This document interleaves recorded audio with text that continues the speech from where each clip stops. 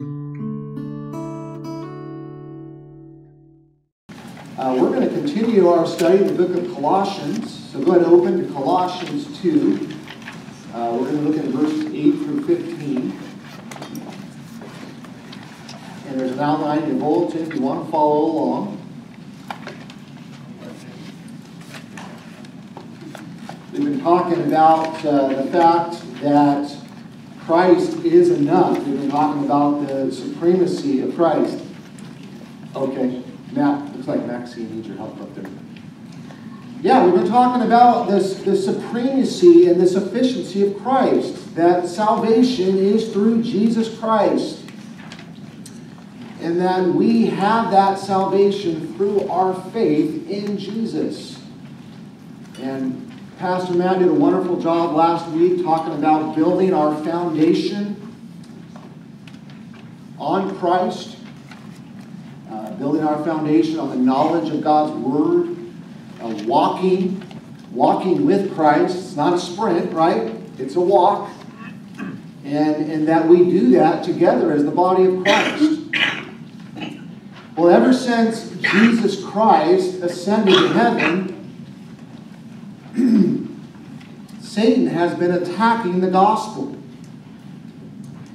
And he's been attacking the gospel through false teaching. During the time of Paul, different cults were starting to make their appearance. At the same time that the church was being established, there were different false teachers and different groups that were starting to come on the scene. Later on, in the next 100 years, we would see the Gnostics, who were a powerful cult. And so Paul wanted to remind the Colossian believers of their sufficiency in Christ, because that's primarily where the false teachers were attacking. They were saying that Christ was not enough. In our world today, in our country, we see that cults are as prevalent as ever. Right? We see them all around us. We have a cult just across the street. And so we need to be on our guard. We need to know what we believe so that we are not led astray by their false teaching. Three of the most predominant cults in our country is the Church of Jesus Christ of Latter-day Saints, otherwise known as the Mormons, Jehovah's Witnesses, and the Unitarian Church, which is the Unitarian Universalist Church. I wanted to show you guys, as we were getting started this morning, how these three different cults attack the doctrine of Christ. They attack what we believe about Christ and about the sufficiency of Christ. The first one is Mormonism. Mormonism rejects the Orthodox view of the Trinity and the biblical view of Christ. Mormonism teaches that justification is not found through faith in Christ alone. That's key. They will talk about Christ dying on the cross, but justification is not found through faith in Christ alone. Jesus' death was not sufficient to save humans from their sins. Humans are saved through good works and baptism and membership in the Mormon Church. The second large cult is Jehovah's Witnesses, and they reject the Orthodox view of the Trinity and the biblical view of Christ. They believe that Jesus is a created being. As a matter of fact, they believe that Jesus is the Archangel Michael. They believe that Jesus' death was a ransom to Jehovah, which removes the effects of Adam's sin, laying the foundation for a new righteousness and enabling men to save themselves by good works. That's why you see them every Saturday out there. They're working hard because they're saved by their good works. The third group is the Unitarianism, or Unitarian Universalists. And they reject the Orthodox view of the Trinity and the biblical view of Christ. They believed Jesus was a man who achieved a kind of divinity because of his obedience. Thus, the redemption of man is to be found in following the life and teachings of Christ, not through his death on the cross. You see the difference there? So as I've showed you these three different cults, what are some similarities that you see in these three different cults? Anybody? Rejection of the Orthodox view of the Trinity. Yes, rejection of the Orthodox view of the Trinity, what the Bible teaches about Christ. Yes. What else? Works. Yeah, works save you. Yeah, Christ's death on the cross was not sufficient to save us. Faith in Christ. We need works also. Yeah. They all acknowledged that Jesus existed. They all acknowledge, that Jesus existed, that he was a man who walked on this earth. Yeah, absolutely. They deny his divinity. They deny his divinity. Yeah. These three groups, along with many others, will claim that they are the true church. And so that's why we as Christians, we need to know what we believe. Pastor Matt made an emphasis about that last Sunday, about knowing the gospel, teaching the gospel. We need to know what we believe. And we need to teach it. If you don't know the gospel message, then out there in this world, you're handicapped. It's like going to battle without a weapon, without your sword. You need to know the gospel message. Because we need to be on our guard. If you found Colossians 2:8, let's go ahead and stand together.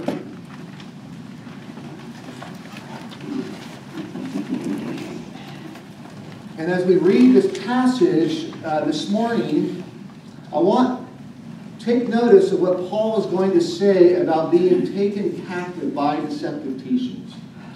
See what he's going to say about that. He says, "Be careful that no one takes you captive through philosophy and empty deceit, based on human tradition, based on the elements of the world rather than Christ.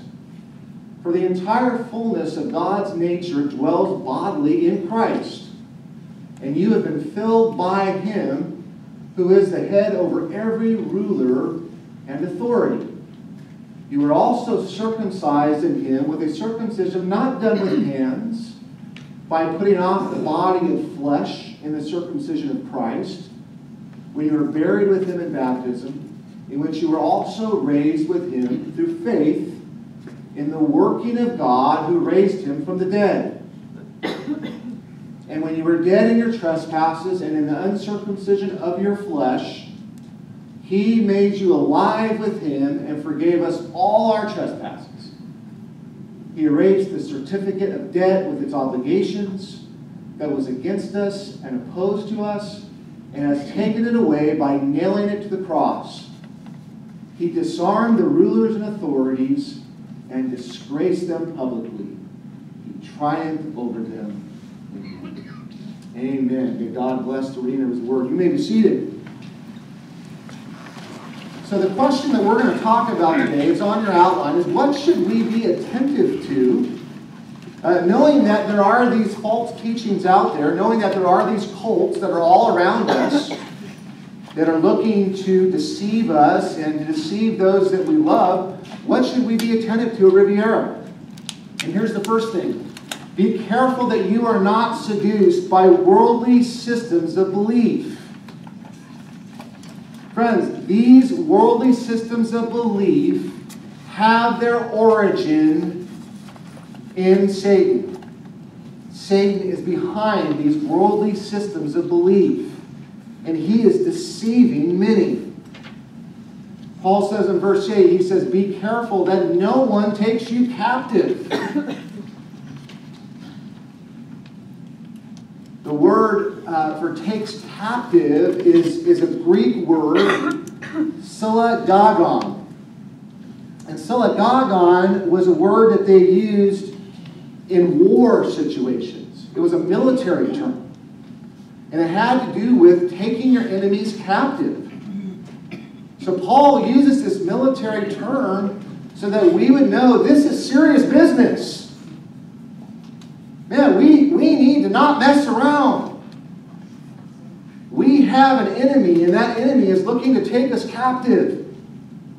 As I was thinking about that phrase, I was thinking about when I was a kid, and we used to play war with the neighbor kids in the community. And I had an older brother and a younger brother. And sometimes the older guys would play with us. And we would play kind of like a capture the flag type of thing. But the one thing that us young guys were afraid of was being taken captive by the older boys. Because we never knew what they were going to do when they took us captive. I mean, that was scary business. I mean, being taken captive, it might mean being blindfolded and given noogies until you start crying. It might mean given a wedgie until you can't walk. Or worst of all, they might make you eat a bug or a worm or something like that. I mean, it was serious business. Playing war with the older boys. Well, fortunately, they never took it too far. Fortunately. You know what? We have an enemy, hear this, who always takes it too far. Peter says in 1 Peter 5:8, he says, your adversary, the devil, prowls around like a roaring lion, seeking someone to devour. That's our enemy. Peter calls him a roaring lion, seeking someone to devour. That's why Paul says, guys, be careful that no one takes you captive. And how can we be taken captive? Through what can we be taken captive? He says, captive through philosophy and empty deceit based on human tradition, based on the elements of the world. Now, philosophy in itself is not a bad thing. The Greek word is philosophia, philosophia. And it means a lover of wisdom. That's what it means. It's not a bad thing in itself, but the philosophy and the teachings that were going on in Colossae were dangerous. Paul's going to even say they were satanic. It was a worldly philosophy that Paul calls empty deceit based on human tradition. Empty deceit based on human tradition. Now, what exactly were the false teachings that were being taught in Colossae? There's a lot of debate about that. We're going to get into that more next week. N.T. Wright, a Bible scholar, says that they were nothing more than the oral traditions of Judaism that were being taught. That these false teachers were trying to convert these new converts to Judaism. Kind of like what was going on in Galatia, right? Remember when we studied Galatia? Curtis Vaughan, a Baptist Bible scholar, thought it was more likely the pagan philosophical theories of the day. Colossae, if you remember, was on Asia Minor. And that was just across the Aegean Sea from Greece. Alexander the Great, when he conquered the world, he spread the Greek religion and the Greek philosophies to that whole area. So those pagan religion, that pagan philosophy was very prominent in that area. Could have been. Whatever these ideas were, Paul says they were based on human tradition. Now, every family has a tradition, right? Every family, we've all grown up in families, and every family has a tradition. Every family has a philosophy that they live by, whether it's something that you're aware of or maybe you're not aware of, that motivates what we do. Okay, in my grandma's house, it was cleanliness is next to godliness. that That was the philosophy of my grandma's house. How many had a grandma that was like that, right? Yeah. Cleanliness is next to godliness. I'll tell you what, one thing that we never did in my grandma's house was show up to supper with dirty hands. Man, I tell you what, if that happened, you were in trouble. Other homes might be knowledge is power, right? So life is about accumulating as much knowledge as you can. Being educated, because education means success. How about this one? Too many days on the couch leads to the poorhouse. You ever heard of that one before? Well, I'm pretty sure I made that one up. But it's true, right? It's the idea laziness leads to being poor. So every family has a philosophy. What was the underlying philosophy of the home you grew up in? Think about that for a second. What was the underlying belief that was taught in your home? For some of us, it was good things. For some of us, it was bad. For some of us, the underlying philosophy was a Christ-centered philosophy. But for others, it was a worldly philosophy. Friends, we need to be aware of that, right? We need to be aware of the philosophies that we buy into. And maybe sometimes those philosophies were taught to us when we were children. But we need to be aware of that. Paul says not only was this deceptive philosophy based on human tradition, but it was based on the elements of the world rather than Christ. Now this statement, elements of the world, it's a hard one to interpret. Because scholars say there are multiple meanings for the Greek words. Curtis Vaughan says originally it referred to the letters of the Greek alphabet. Its original meaning being things in a row, right? Like A, B, C, D, E. But the Greek alphabet. Then it came to mean the elements of learning of the physical world, such as the moon and the stars.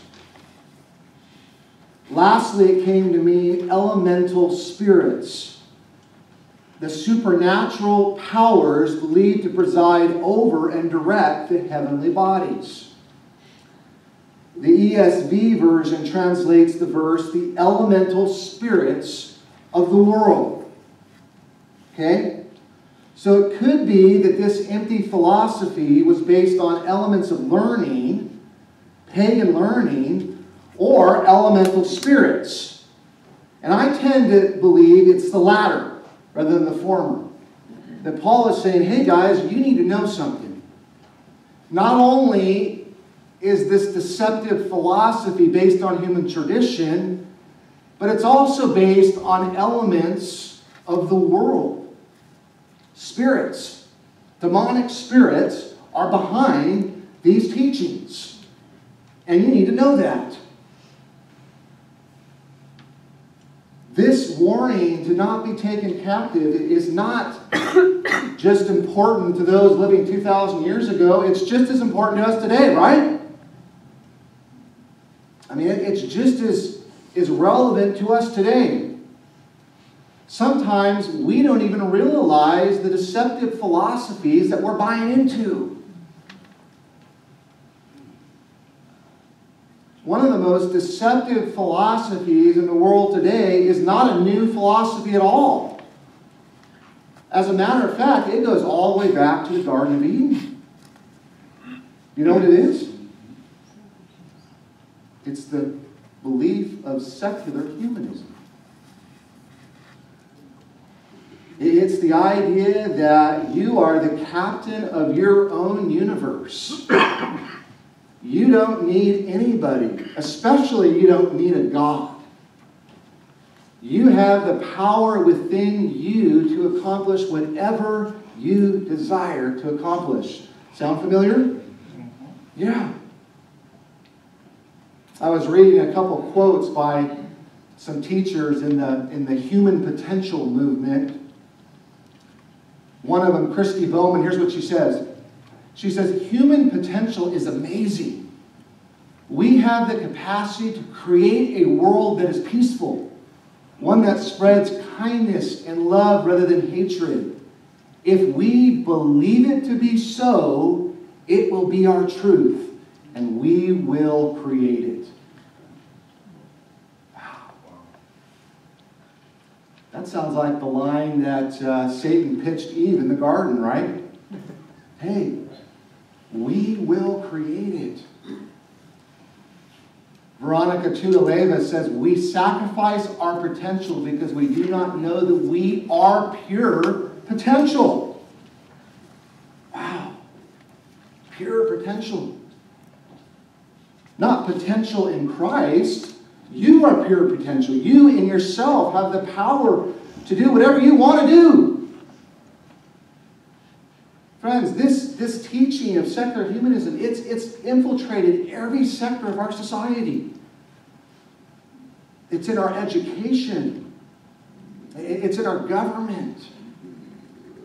It's in our literature. It's even in our entertainment. Right? See if some of these lines sound familiar to you. You can become or achieve whatever you set your mind to. Sound familiar? Or your will? Or your heart? How about this one? If it brings you happiness, then do it. Who cares how it affects others? It's all about you. Don't let others impose their meaning or values on you. Create your own meaning and values. Right? It goes back to the idea that you are the captain of your own universe. You are the God of your world. And of course, live and let live. Right? That's a big one for Eugene. Live and let live. Riviera, we need to recognize that these deceitful philosophies, these are not from God. They have their origin in human tradition. And I believe underlying human tradition is the work of Satan, trying to get people away from God, like he did with Adam and Eve. But the truth that we need to know is the second point. We have everything we need in Christ for salvation. The truth is, we're not God, but we have God inside of us, which is everything we need. Let me say that one more time. We are not God, but we can have God inside of us, which is everything we need. Paul says it this way in verse 9. He says, for the entire fullness of God's nature dwells bodily in Christ, and you have been filled by Him. We talked about this a couple weeks ago. The entire fullness of God's nature dwells bodily in Christ. Back in chapter 1, Paul said it this way, He is the image of the invisible God. When Jesus Christ walked this planet over 2,000 years ago, He was God in a bod. Hebrews 1 says He is an exact representation of the Father.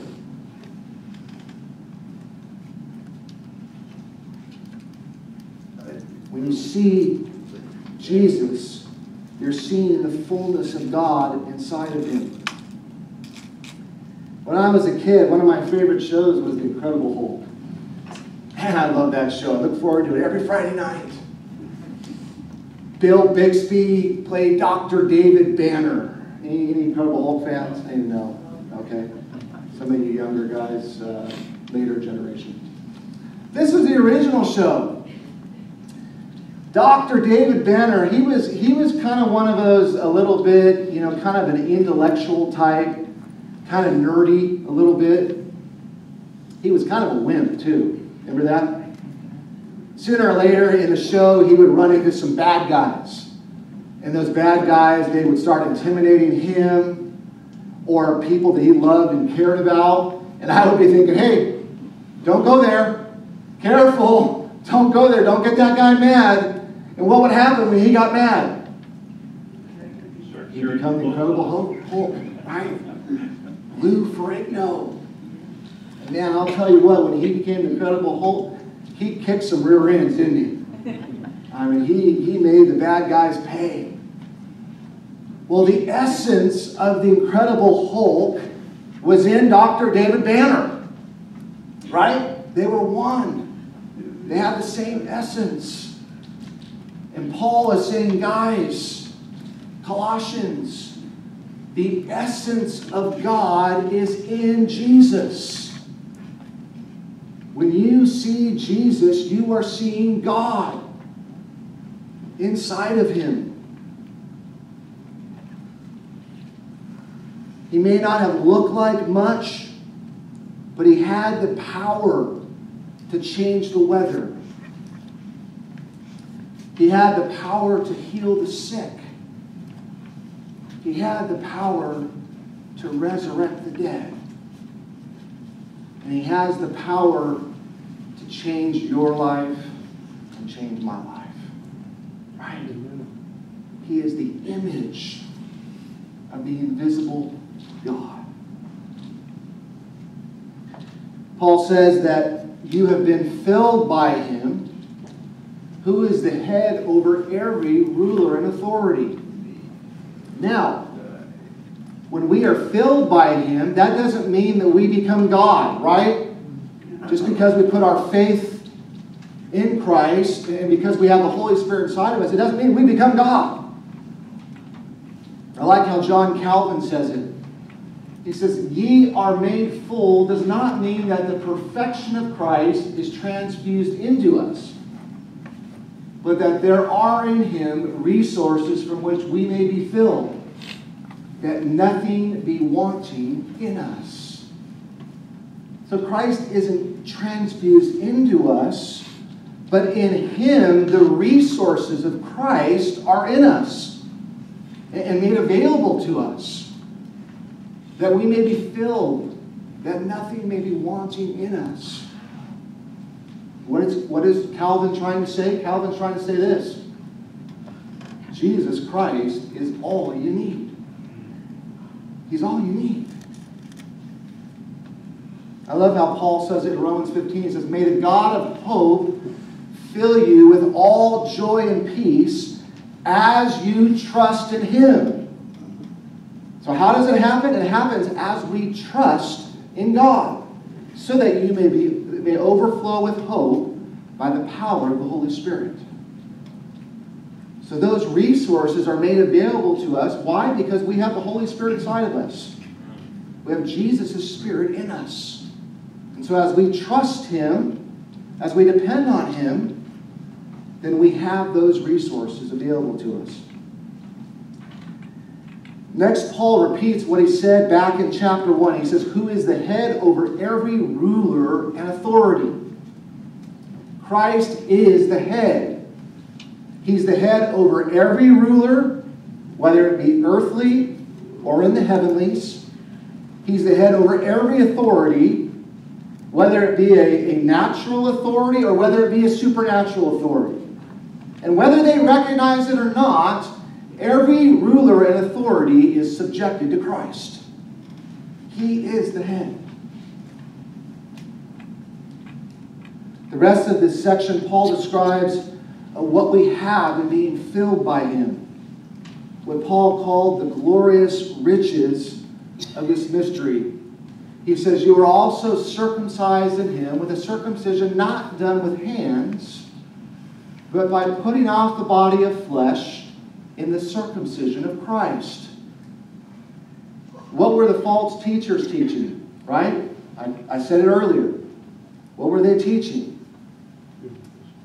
They were teaching that to be accepted by God, you needed to go through the circumcision. Circumcision was a part of being accepted by God. That's what we see in Galatians. But Paul says, you were circumcised in him with a circumcision not done with hands. In Romans 8, he says it this way. He says, but a Jew is one inwardly, and circumcision is a matter of the heart by the Spirit, not by the letter. His praise not from man, but from God.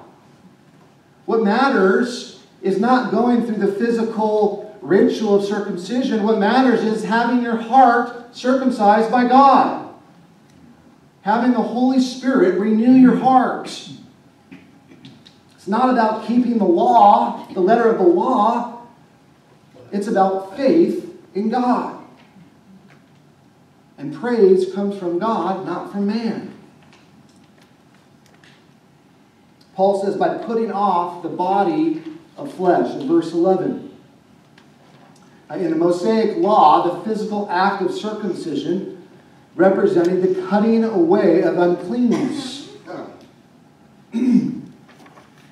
John Calvin interpreted the body of flesh to represent the accumulation of corruptions. So Calvin's saying by the body of flesh, he's saying all the things that we have done before Christ, all the sins, all the transgressions that we have done. Christ has dealt with that. When we come to Christ, our old man is put to death. We have a fresh start in Christ. This is what baptism in Christ Jesus represents. He says it this way in verse 12, when you were buried with him in baptism, in which you were also raised with him through faith in the working of God, who raised him from the dead. What does baptism represent? Right? When we are baptized, we are identifying with Christ. We are identifying with the death, burial, and resurrection of Christ. Friends, if you're here today and you have not been baptized, you are missing out on something. Okay? I want you to think about that. Pray about that. If you have not been baptized, you are missing out on a very important part of your walk with Christ.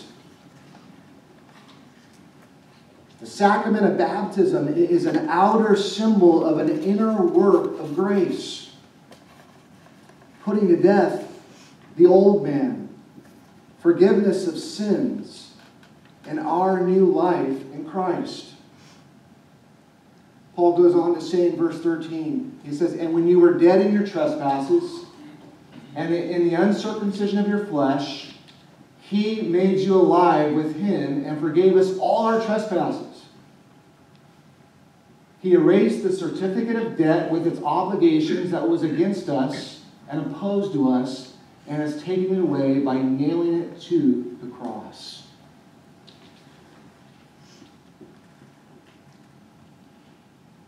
Friends, every single one of us, before we came to Christ, and maybe you're here today, maybe you have not put your faith in Christ. I don't want to assume that everybody here is a believer.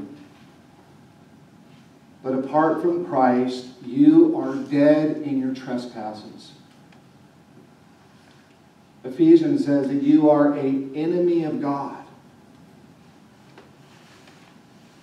But the wonderful thing about our God is that He did not want to leave us in that God-forsaken place. In His mercy, in His love for us, He sent Jesus to this earth. So all those sins could be dealt with. He forgave us all our trespasses. He erased the certificate of debt with its obligation. How many of you have the 10 Commandments memorized? Some of you. Okay. Guess what? Every single one of us have disobeyed one of those commandments. Amen? Every single one of us. And you know what happens when we disobey one of the 10 Commandments?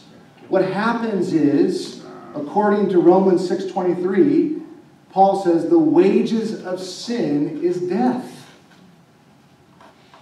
So when we disobey God, what happens is we accrue a debt to God.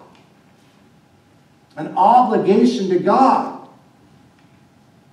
The wages of sin is death. And the only way to pay that debt is for us to die. For us to shed our blood. I love how C.S. Lewis illustrates that in The Lion, the Witch, and the Wardrobe. I love that story, right? Edmund, he made that pact with the White Witch to follow the White Witch. But then it led to being a prisoner to her. And he wanted out of that. He was able to escape. And he was able to come to Aslan. And all of the followers of Aslan. But the deal wasn't over yet, was it? Because he had made that vow. He had made that pact with evil. There was a debt that had been accrued. And the only way that debt was going to be paid off was by the shedding of blood. And one of the most wonderful scenes in the story is when Aslan steps forward, right? The great lion. He steps forward and he gets up on the table and they shave off his mane and they tie him down. And the White Witch thrusts that dagger into his heart. The debt was paid. The obligation was gone because of Aslan. Of course, what does Aslan represent? Aslan represents Jesus Christ. Jesus Christ dealt with your debt and he dealt with mine. By shedding his blood on the cross. He nailed it to the cross. And it was done away with once and for all. And because of that, verse 13, he disarmed the rulers and authorities and disgraced them publicly to triumph over them. You know, when I look at that verse, I think of the image of a victorious general. I don't know if you can see that in the image there. A victorious general who had just won a battle. And now he's coming back home. And in his train and in the parade behind him is all the spoils and all the captives of war. And their heads are down because they're humiliated, right? Because they've been defeated. Satan had a plan from the very beginning. He knew he could not defeat God. So what did he do? He went after God's prized creation. Mankind. If he could just get mankind to rebel against their Maker, then he would be victorious. And he was successful. But God sent his Son on a rescue mission, right? And so Satan knew that he was in trouble. And so he thought, well, if I can just get one of Jesus' followers to betray him, if I can just put him to death, then I will be victorious. And that's exactly what happened, right? He got Judas to betray him. And Jesus was completely innocent, but Pilate sentenced him to death. Why? Because Satan was working in the crowd. And I believe on that day, Satan, he was throwing his hands in the air, and all the principalities, they thought they were victorious because Jesus Christ had been killed. But what they didn't realize in putting Christ to death is that they unlocked God's mysterious plan that he had put in place from the very beginning. And that through Jesus' death and resurrection, Satan, all the rulers and authorities had been defeated. And they had been disgraced. Why? Jesus had triumphed over them.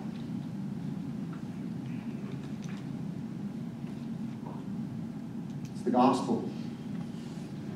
Right? It's the greatest news ever. Friends, I want you to hear this in closing this morning. This is very important. Paul, with a pastor's heart, pleaded with the Colossians. He did not want them to be taken captive by deceitful philosophies, by worldly philosophies. He wanted them to know that Jesus Christ is all they need. And friends, I want you to hear this loud and clear today. I know this is my heart, Pastor Matt, the deacons, I want you to hear this loud and clear. Do not be deceived by philosophies, by evil deceit. Because there are a lot of false teachers out there. And they will tell you that Jesus Christ is not all you need. You need something else. But I want to say to you today that you have all you need in Jesus Christ. So put your faith in Him. Put your trust in Him. Walk with Him. Grow closer to Him. Because He's all you need. And now said. Would you pray for me?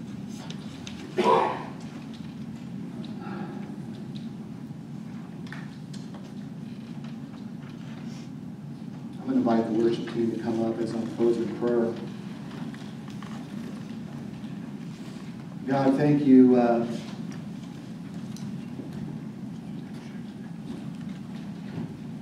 for this wonderful passage in Colossians. Lord, thank you for speaking through the Apostle Paul. Lord, for the challenge that you gave him and to the Colossians over 2,000 years ago, Lord. And we know today, as the time of your return grows near, we know that there will be more false teachers. There will be more false messiahs. There will be the false messiah, the Antichrist. And God, I just pray for all of us that you would give us discernment, that you would give us the eyes to see what we're listening to, what we're reading. Lord, show us what is truth and what is not. God, because the last thing that any of us want is to allow a deceitful philosophy to lead us away from you. And the last thing that any of us want is to have those lies keep people that we love and care about from coming to Christ. So Lord, I just pray that you would give us that wisdom, give us that knowledge, and keep us close to you. And we pray this in Jesus' name. Amen.